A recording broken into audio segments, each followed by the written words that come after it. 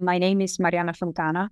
I am a professor of cardiology at the National Medical Centre in London, which is part of the University College London. The three cases that were discussed in the correspondence were three very typical cases of presentation of cardiac ATTR cardiomyopathy. One patient had a wild-type TTR gene, and two patients presented the V122I mutation, which is present in up to 4% of patients with Afro-Caribbean origin. The presentation of the patients was entirely typical, with history of bilateral carpal tunnel syndrome. The main symptoms of presentations were heart failure symptoms.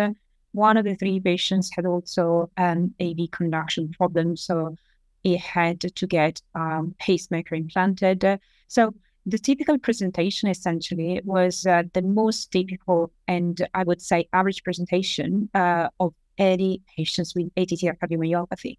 So a presentation that was absolutely nothing that could have suggested what we did see happen later. The observation of the antibodies was really through cardiac MRI imaging, which was done at follow-up in these patients.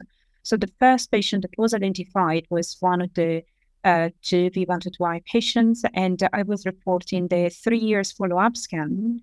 And what I noticed that there was a complete difference in the myocardial structure, function, and tissue composition. So the amyloid was almost completely gone. And we could see that with legal enhancement as well as extracellular volume, which is the current gold standard to measure the cardiac met load. And then we saw that the changes in the tissue composition, so massive reduction in the cardiac amyloid load, were actually associated with significant changes in the structure and the function. So then I went to look at the ECG. The voltage on the ECG went up. The echo, the systolic and diastolic function completely changed towards normalization. And also in these patients, I had a 3-year cardiopulmonary exercise test, and there was a significant improvement in the peak oxygen consumption, which was mainly driven by an improvement in the overall cardiovascular efficiency.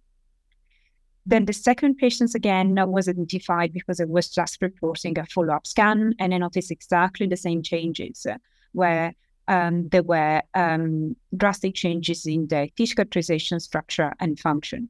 And I did identify that the third patient just based on the echo imaging, because at that point I knew the pattern of changes in structure and function that I should have expected. And so based on the echo at that point, I was able to identify the third patient. But really the technique that at the beginning made us realize what was happening was really the cardiac MRI, because it's got these unique features of providing information on the myocardial tissue composition as well as structure and function. This was the first proof of concept that ATTR cardiomyopathy is a completely reversible condition. So if by using the effective antibody strategy, we can actually target and remove the existing deposits, and the heart will go back to normal cardiac structure and function without any scar left. And indeed, that's what we confirmed with cardiac MRI, because with cardiac MRI, we couldn't see any significant scarring within the myocardium. So it was really the most important finding for me. It was this proof of concept of complete reversibility of the cardiomyopathy, of the ATTR cardiomyopathy, and also the hope that antibodies could really do that, because then we went on and discovered that these patients, these three patients, very uniquely had developed anti-ATTR antibodies. First, I would like to highlight how we could actually prove the hypothesis that it was because of anti-ATTR antibodies that the patients managed to completely remodel at the cardiac level and go back to almost normal structure and function. So the way we proved it is by using a unique animal model, which is a mice, which is transgenic for human TTR. So the mouse that we used, the animal model that we use is the only existing animal model for ATTR amyloidosis at present. And what we did, we take slides from the heart of the mouse, then we put the serum of the patients, and then we put anti-human IgG, and we were able to demonstrate very specific staining for the amyloid deposits.